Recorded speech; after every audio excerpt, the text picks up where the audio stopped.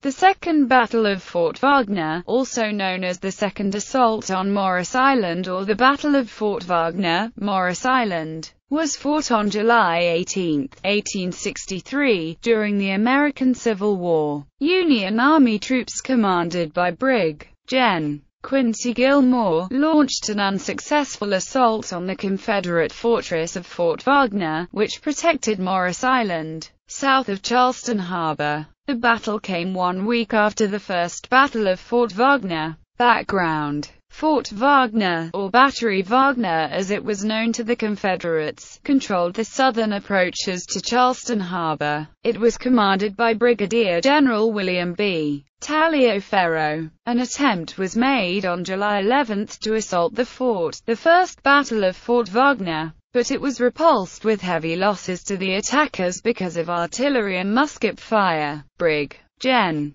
Quincy Gilmore intended to repeat his assault, but first executed feints to distract the Confederates' attention. The Battle of Grimball's Landing on July 16.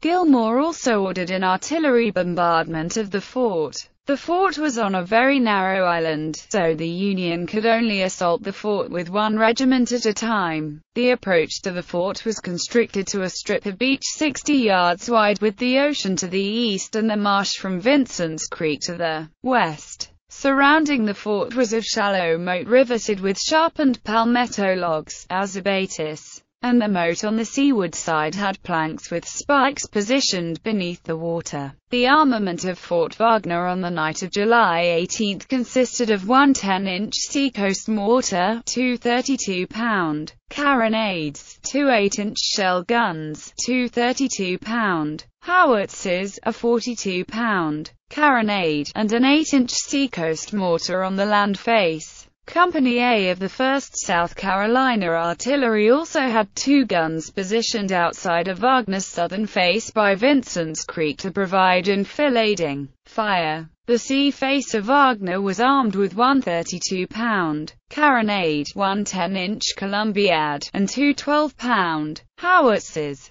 The garrison of Battery Wagner consisted of the 1st South Carolina Artillery, the Charleston Battalion, the 31st North Carolina, and the 51st North Carolina. Opposing forces. Union-Confederate battle. Gilmore ordered his siege guns and mortars to begin a bombardment of the fort on July 18, and they were joined by the naval gunfire from 6 monitors that pulled to within 300 yards of the fort. The bombardment lasted 8 hours, but caused little damage against the sandy walls of the fort, and in all, killed only about 8 men and wounded an additional 20, as the defenders had taken cover in the bomb-proof shelter. The 54th Massachusetts, an infantry regiment composed of African-American soldiers led by Colonel Robert Gould Shaw, led the Union attack at dusk. They were backed by 2 brigades composed of 9 regiments. The 1st Brigade was commanded by Gen. George Crockett Strong and was composed of the 54th Massachusetts, 6th Connecticut, 48th New York, 3rd New Hampshire, 76th Pennsylvania, and the 9th Maine regiments.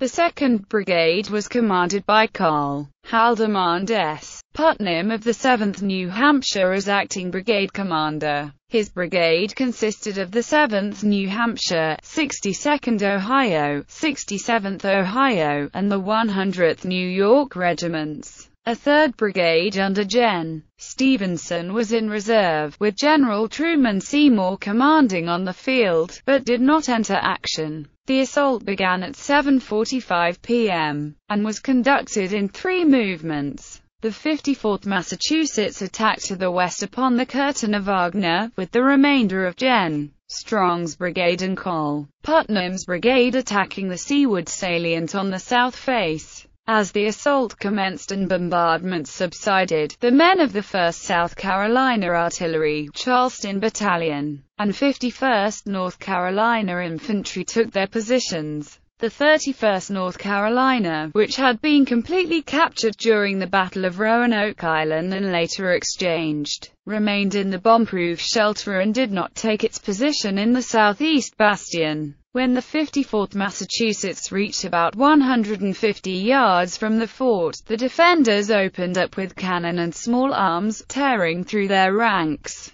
The 51st North Carolina delivered a direct fire into them, as the Charleston Battalion fired into their left. The 54th managed to reach the parapet, but after a fierce struggle, including hand-to-hand combat, they were forced back. The 6th Connecticut continued the assault at the weakest point, the southeast, where the 31st had failed to take its position. General Taliaferro quickly rounded up some soldiers to take the position, while the 51st North Carolina and Charleston Battalion fired obliquely into the assailants. Behind the 6th Connecticut, the 48th New York also successfully reached the slopes of the bastion. The remainder of Strong's brigade did not reach that far, as 3 of the defending howitzers were now in action and firing canister into their flanks, bringing them to a halt. Colonel Putnam quickly brought up his brigade, but only about 100 or 200 men from the 62nd and 67th Ohio reached the bastion. The Confederates attempted to counterattack twice, but were beaten back after having the officers leading the charge shot down. As the Union assault continued to crumble, due to lack of reinforcements from General Stevenson, Taliaferro was reinforced by the 32nd Georgia Infantry, which had been transported to the island by Brigadier General Johnson Haggard. The fresh troops swept over the bastion, killing and capturing the rest of the Union troops that remained. By 10 p.m., the bloody struggle had concluded with heavy losses. Gen. George Crockett Strong was mortally wounded in the thigh by grape shot while trying to rally his men. Carl Haldimand S. Putnam was shot in the head and killed in the salient while giving the order to withdraw.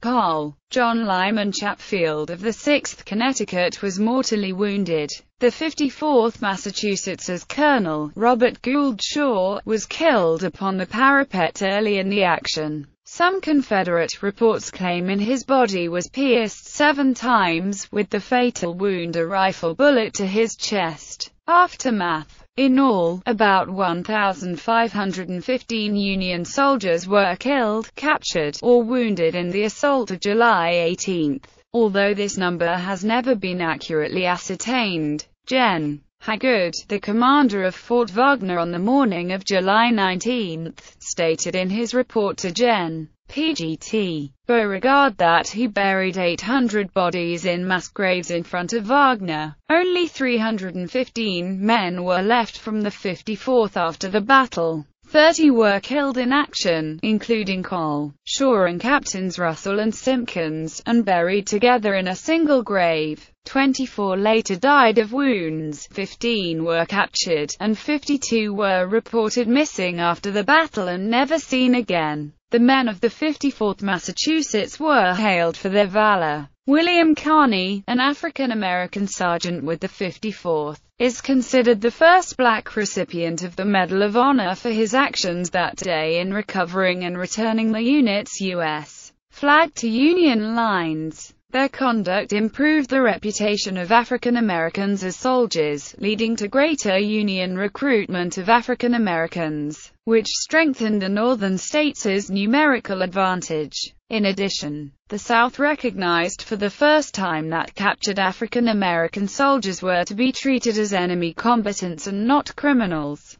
Confederate casualties numbered 174. The fort was reinforced by Brig. Gen. Johnson Haggard's brigade shortly after the assault had ended. The garrison of Fort Wagner was then changed during the night, and Gen. Haggard assumed command. He was relieved by Carl Lawrence M. Keith, who commanded the fort until it was abandoned on September 7.